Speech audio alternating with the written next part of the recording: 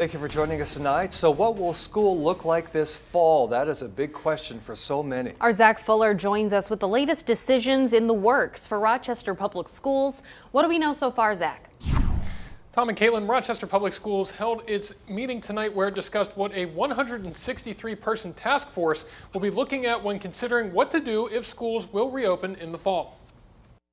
Rochester Public Schools have three options for returning in the fall: in-person learning, distance learning, or a hybrid of the two. We were also told by MDE that we have to be flexible because things may change throughout the school year and may have to jump from one model into another model, either as a system or even, as the second bullet says, even as a school building. Meaning different buildings could be on different systems, but these are precautions the task force is taking into consideration by looking at 12 key areas.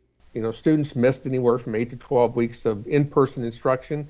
So obviously, even though we're really proud of the work that our teachers did during distance learning, but we know distance learning is not as good as in-person learning. Plus, safety and wellness. This is looking at every aspect of the facilities, looking at buildings and transportation vehicles, the hygiene, the air quality, how we clean sites once students are gone. So they're really focusing on that particular area. For those families who don't feel safe sending their kids back, there are alternatives.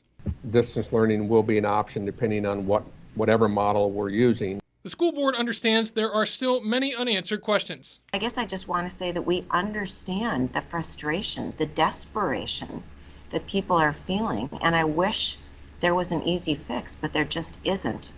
We'll learn more as we go along. We'll get more guidance from our government agencies, but I just hope people know we hear you and we feel absolutely that the same things you're feeling. The board says they are anticipating to hear Governor Walz's recommendations the week of July 27th. Now, what parents can expect next is the three models sent out for parents, staff, and partners to respond so the board can make adjustments based on what the public wants. Reporting live in the studio, Zach Fuller, KTTC News.